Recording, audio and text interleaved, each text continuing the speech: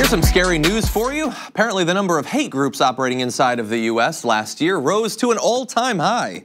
It rose 7% in 2018. The SPLC, which has tracked hate groups for about 50 plus years at this point, found that there were 1,020 operating in the US last year, breaking the record of 1,018 set back in 2011. So it looks like there have been a little bit of progress in the intervening years. It's 4 consecutive years of growth of a variety of different hate groups. Now, they espouse a wide range of different ideologies. They come from different parts of the political spectrum, but do not believe for one second that they are distributed evenly across either of those things. There are definitely hot spots, and the Southern Poverty Law Center, in their intelligence project reporting on this, they believe that there is one reason that we reached a record last year. Heidi Beirich says the numbers tell a striking story, that this president is not simply a polarizing figure, but a radicalizing one. Rather than trying to tamp down hate, as presidents of both parties have done, President Trump elevates it with both his rhetoric and his policies. How's that the case, rhetoric and policies? Well, we know in terms of rhetoric, like, he defends white supremacists and neo-Nazis, calling them, very fine people and all of that.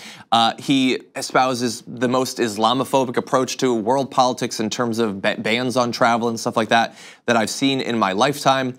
Anyone south of the southern border is automatically assumed to be some sort of criminal who is doing whatever they can to get into our country and ruin it, thus creating more racism of that particular variety.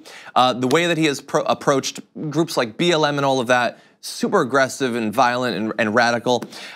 Basically, regardless of what form of hate that you are a fan of in this country, you have found a champion in Donald Trump, and perhaps even more importantly, the variety of politicians that have been inspired by him. People like Steve King, who are being more open in their racism and white supremacy than ever before. You had multiple literal Nazis running in Republican primaries last year, feeling emboldened, thinking, you know what, I look out there in America and I feel more free to think and to say and to act on these beliefs than we ever have in our lifetime. And you've seen that all over. And these groups, thankfully you see also some protest groups. So bear in mind, not everyone you saw in those pictures is a white supremacist. Some of them are working against it. So that is definitely a good thing. And what's amazing is I wanna mention something that, a point that Brooke had made on Monday when we were talking about a similar topic. It's that this explosion of hate groups has happened while Donald Trump has been president. A powerful president, because he has been not shy at all about using things like executive powers and national emergency declarations. So they have the presidency. They've gotten 2 Supreme Court justices. They control the Supreme Court. They control the Senate. Up until very recently, and the entirety of the time in this study, they controlled the Congress as well. And even though they control the governorships and state legislatures and all of the federal government, they still feel like, no, it's all these groups. They control the power. They have the power behind the scenes. This whole myth of the deep state was designed to allow you to be anti-government while controlling all of the government. And so under Barack Obama, when it looked like libs were taken over, you had an explosion of hate groups. Under Donald Trump, when the conservatives literally control virtually everything, you have an explosion of hate groups. They've figured out a way to have their hate and eat it too. And so at this point, I don't know what the solution is. If we get a great progressive, will that not just cause more white supremacy and more like, oh God, they're coming in and they're taking everything?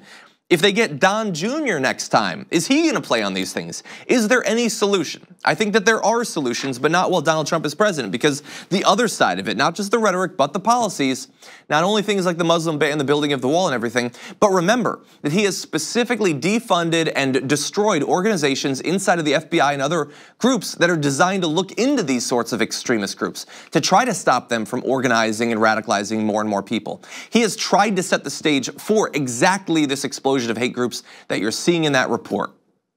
And now the question is, what will come from all of those groups? When you have more than 1,000 of these groups operating throughout the US, how much faith do you have that they will not be successful in their goals, whether political or violent?